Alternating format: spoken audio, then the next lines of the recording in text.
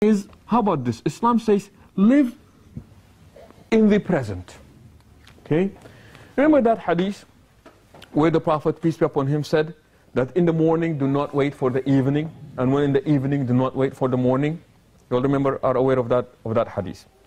They say that this is one of the most optimistic statements that were made by the Prophet, peace be upon him. And what makes it optimistic? What do you think makes it optimistic? What part of the hadith is showing optimism?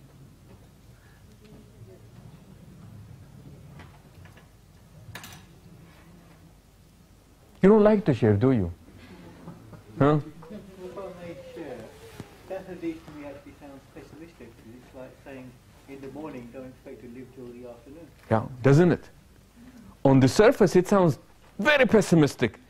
In the morning, don't wait for the evening, don't expect to live that long, and in the evening, do not expect to live. So it does sound very pessimistic, but there is optimism in there. Huh? Enjoy the moment. Exactly. In the morning, what do you have? The morning. So live the morning to its fullest. Don't say, oh, I will wait till the evening. Don't do that. Live the morning to its fullest. And in the evening, what do? Live the evening to its fullest.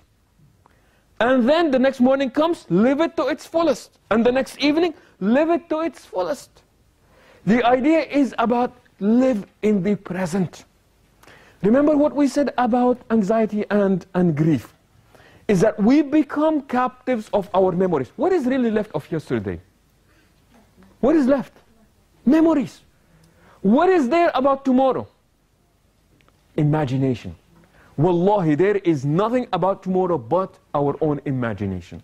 So it said that we become captives of our memories, or we become prisoners of our imagination. And we lose out on living today. So it said, you know what? Yes, you are right. Maybe the future is this, but hey, what about, why don't we enjoy the moment right now?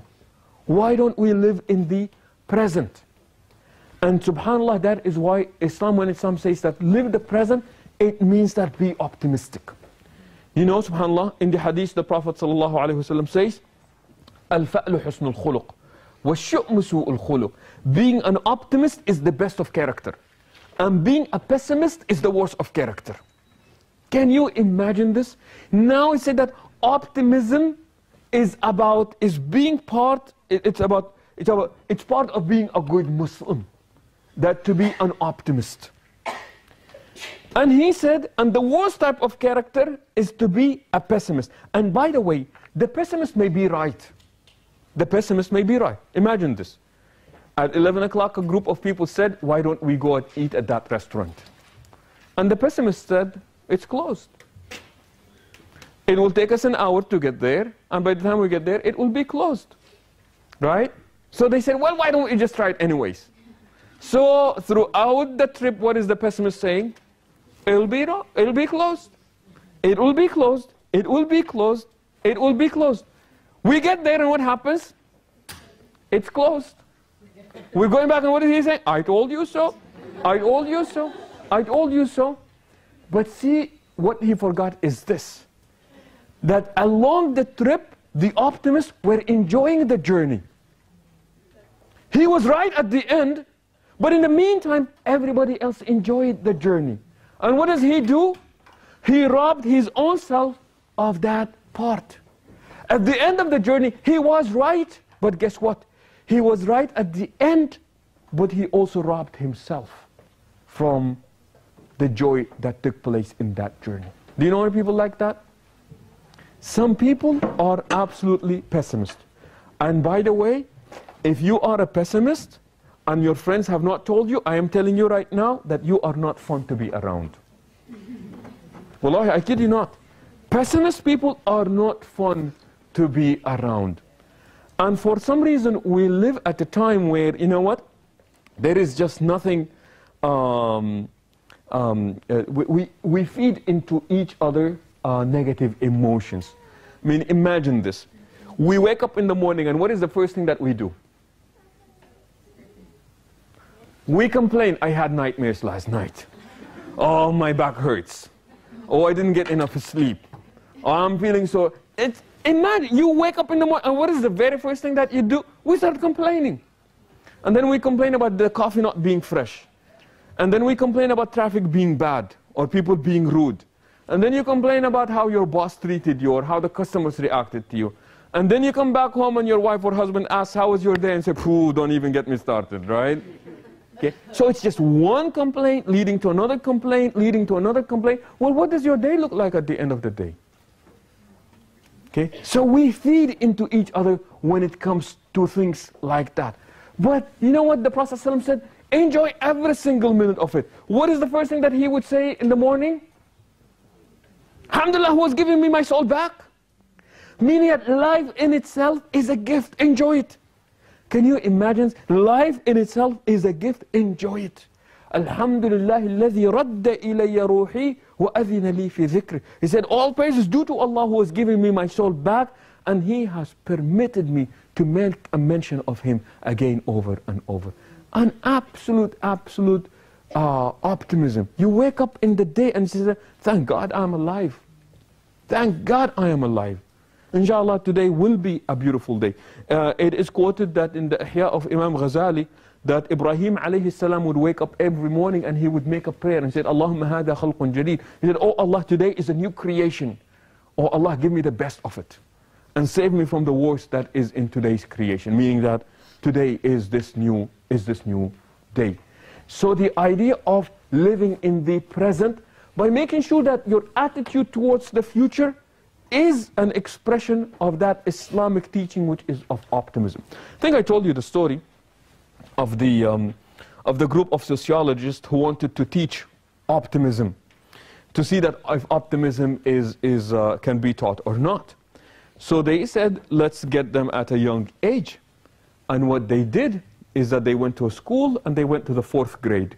And they said, give us the most optimist you have and the most pessimist that you have. So they brought a girl and a boy, a girl representing optimism and the boy representing all the pessimists.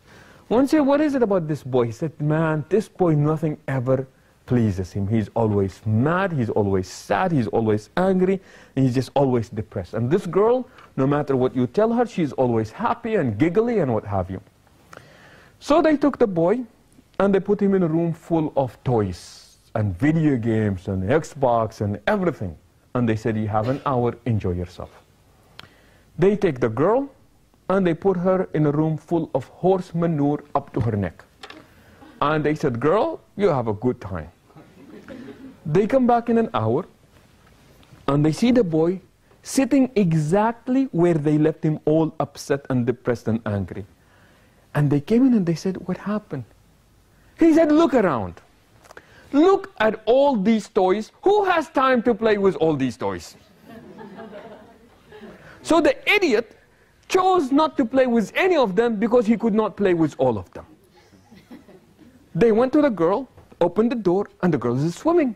She's going in and out of the horse manure, in and out. And they said, what are you doing? She said, are you kidding me?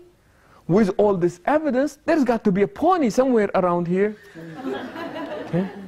Now, the story is a bit childish, but there is a lot of truth in it, and that is, it's not our conditions, but rather it is our decisions. It is not about what happens to us, but it is about how do we react to what is happening to us.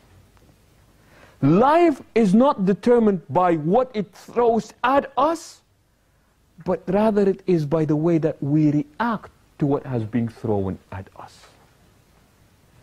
Does that make sense? Okay? So now the point is, live in the present. Be optimistic. Look for alternative thoughts. And you have got to relax. And you have got to modify your anxiety so that it does not cripple you. So that it does not paralyze you.